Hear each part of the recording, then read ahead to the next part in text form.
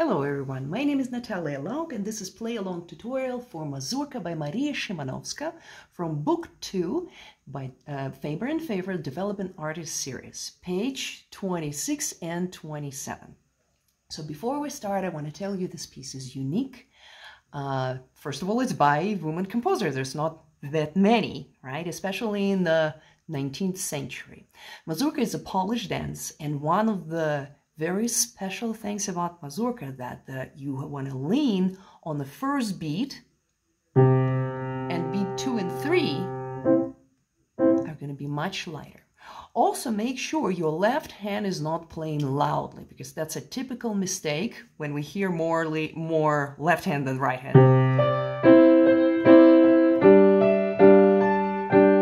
So make sure your left hand is playing much lighter. So that means you're keeping your fingers a little bit closer to the surface of the keys and not doing something like this, right? And your movement is supposed to be mostly out of the keys rather than in the keys, okay? I hope that makes sense. So basically, you move your hand in this way, like you kneading a dough, and on your way up, when your hand is going up,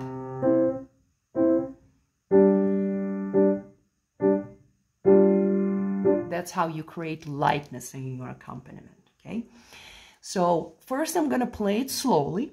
Go ahead and try to follow along, maybe hands separately. You choose which hand you want to practice first. And then I'm gonna give you more advanced, more sophisticated version with a faster tempo and a little bit more sophistication in the first beat when I'm gonna be leaning toward the first beat more.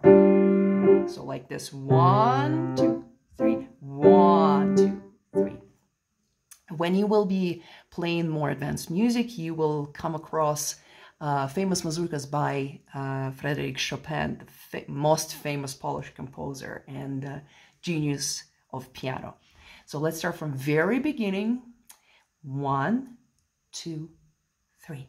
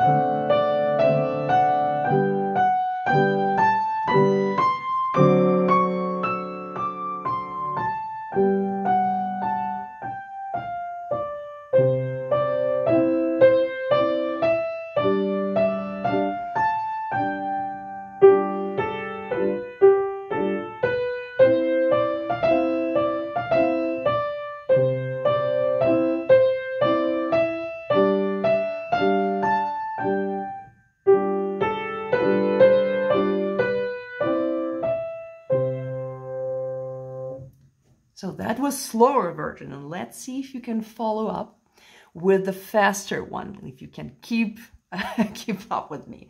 You probably can, especially if you practice hands separately with a slower version, okay, and then putting it together and making sure you feel absolutely comfortable. So before we'll keep going, pay attention to measure 4 when you have those graced, or sometimes people call them crash notes. So we're going to play them, instead of playing them too short, so nobody would be able to hear the beauty of this.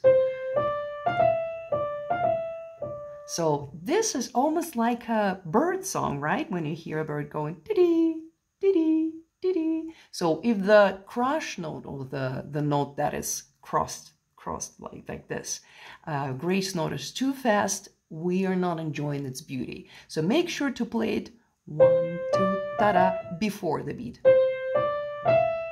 If you play it, it's hard to hear. Okay, so let's try it faster version. In faster version, it's gonna feel a little bit more put together like this. So make sure your forefinger is lifting the key very fast instead of being stuck there, okay? And you want to move your hand in like this, like you open the bottle a little bit towards your third finger. So it's almost like you cannot really step on your fourth finger. It's almost like you're limping. Okay, so let's try faster version. 1 and 2 and 3.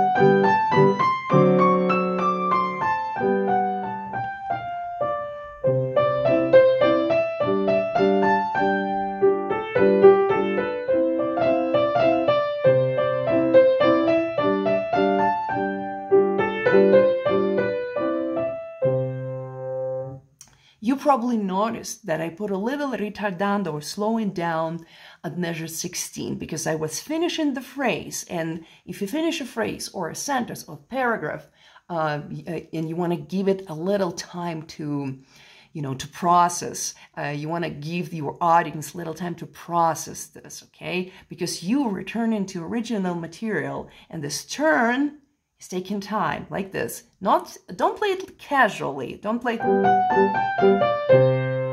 So that's why I put the ritenuta there.